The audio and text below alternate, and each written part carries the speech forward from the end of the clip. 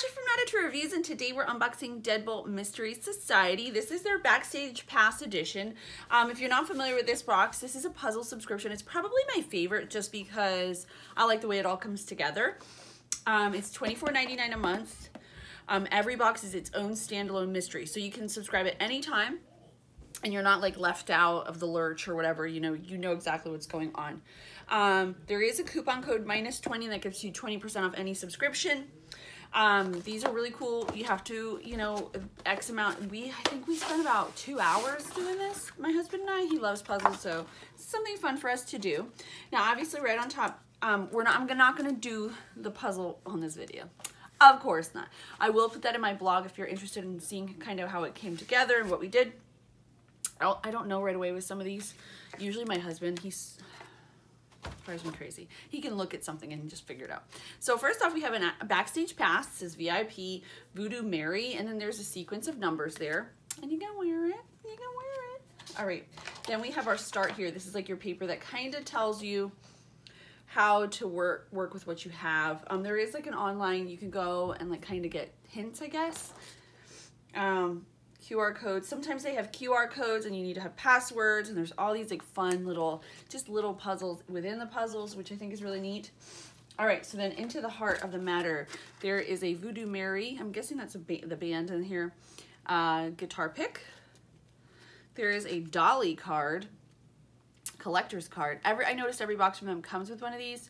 Although she was raised in Baptist home in southern Louisiana, Mary Kershaw decided to add a little voodoo mystique to her persona in hopes of making a name for herself. As a way of staying in character, Mary is always known to carry this voodoo doll named Dolly around with her. While she doesn't believe in the doll's power, she does consider it a good luck charm and refuses to go on stage without it. Someone stole the doll backstage in 2015 and demanded a $10,000 ransom in exchange for its safe return. Mary paid the money without hesitation, having grown so superstitious about her inability to play without the doll in her possession. Dolly now stays under lock and key. So there's that. All right, then we have, these are cards, I believe. These are usually characters that you're gonna use, and that's what we did with the last box. Characters that you're gonna use in your story. These are, you're gonna have to like deduce the culprit or whoever, So we have Rich Mulvaney, and then on the back, it kind of tells you about each one, I'm guessing. So then there's Garrett Barlow. He must play the guitar. Chase Culver. Oh no, there's a guitar. So this is another puzzle. That's its own puzzle. Buzz Miles. I don't know if these are real people. I don't think so though. He doesn't have anything on his. Paul Cameron. He has a guitar. Sidney Reagan, who doesn't have anything. Reginald Kenny, who doesn't have anything. Mary Kershaw, who carries that doll around with her, shouldn't have anything either. And then Riley Parks, who kind of looks like my old personal trainer, who plays the keyboard. I'm guessing they play that instrument or something. All right, then we have Rock and Roll. This has a QR code on it, so you would scan this with your phone. It's gonna take you to a website. There may be a password there that you're gonna have to figure out. All right, then we've got the LOA, guitars, keyboards, drums, bass guitars. So that's some sort of a puzzle. It might have to do with those cards. Not sure. There's a lot that goes into this box though. Do you notice that? There's a lot of like interesting details. They really work hard on getting you like this really cool assortment of items to work with your puzzles. It's very fun. I love it. I think that's really neat. All right, so we have a whole bunch of papers here. First we have this notes of the moment I'm here in the unofficial. So there's a bunch of letter sequences down here. I'm guessing that's a puzzle. Then there's a bunch of cups, shot glasses here, and then some notes on a scale. So that's also a puzzle. Voodoo Mary, this is like their schedule for the month. Pins and Needles Tour 2019. Wonder if there's still tickets available. No, that it ended in July. Damn. All right. All right, the playlist from the Carbon Underground. Another QR code and a trunk to put your instruments in. I love live music, by the way, so this is like cool to me. I think this is really interesting. Another puzzle, and I'm guessing this is going to be used in conjunction with this here because it has the Roman numerals, and here we have, I see, look, hold on. See how with the numbers, The numerals, there's a letter associated. Oh, I'm gonna slay this puzzle. All right, observations. So these are fingerprints, dressing room, and that's a QR code. And then you'll go through it, and it's almost like you hit checkpoints when you get on those spots because you kind of go back, you know what I mean? All right, Reginald Kennedy, Reg Kennedy Promotions. This is like a schedule, I'm guessing.